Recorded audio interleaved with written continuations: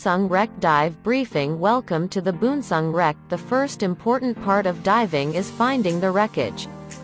There are several mooring lines attached to the wreck and you must use them. If you do a free descent with nothing in sight, you can get lost quite quickly. Descend the line until you can see the wreckage, then keep it in sight throughout your dive.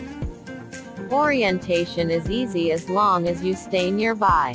As you descend, you will likely be greeted by huge schools of snappers, fusiliers and barracudas.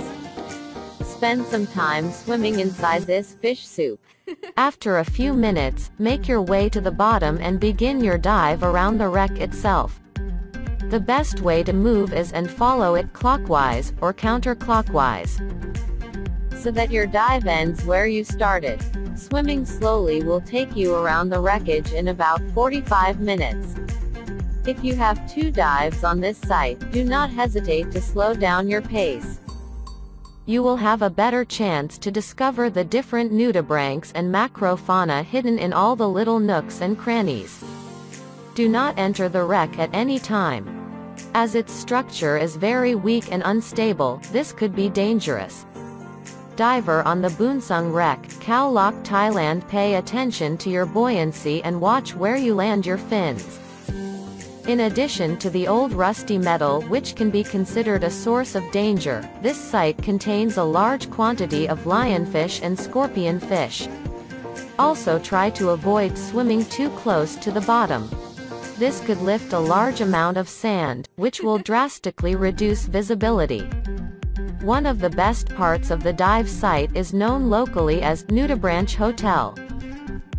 This large section to the northeast is home to dozens of species of sea slugs and nudibranchs. However, you will need to have a keen eye. Most of them are brightly colored, but some are very well camouflaged on the rusty metal. A nudibranch enthusiast can spend all his diving on this part of the Boonsung Wreck. Finally, end your dive by swimming one last time in the huge schools of fish. They are really impressive. Then, move away from the wreckage to make your safety stop and be sure to use a surface parachute.